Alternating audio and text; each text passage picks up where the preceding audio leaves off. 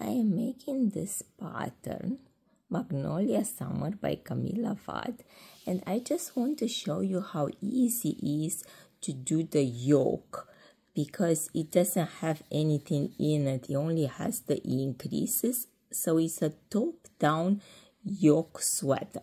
So that's how it looks like. So you start by making the rib in here at the neck, and then it starts having increase rounds every 5 or 6 rows, kind of like that. And it has a formula for each row of increases of how you go. So I thought before I finish them all, because I'm at the last increase round, I will show you how to do an increase round.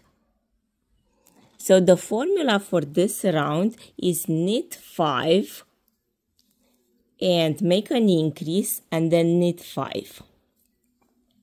So I divided my work in here right from the beginning into sections, so I don't have to count all of them all the time, so it keeps me on track.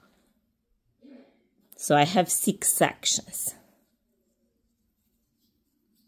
So now in this section, I knitted 1 just so I can pass the marker so it doesn't fall off. So I have to knit 5.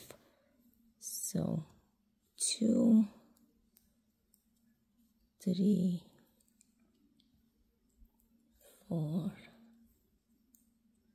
5, and then I insert the needle in between the strands right here.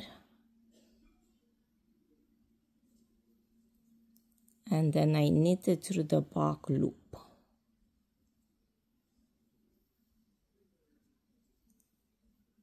Just like that. And then I knit 5 again.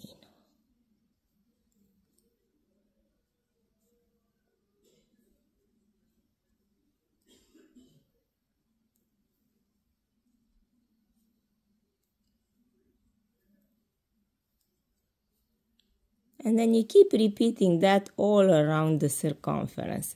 So what it does is, see right here, where there used to be 2 rows, like that one and that one, creates 1 more row in between.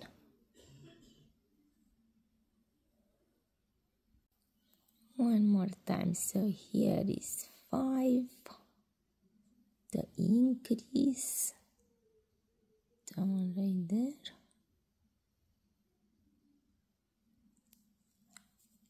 And now I have to make the next one.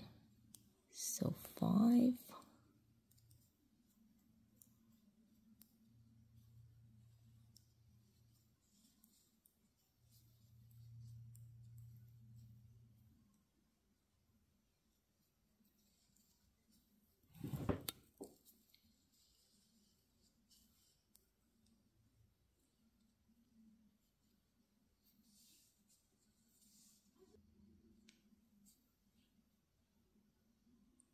So here are the 2 rows and that one.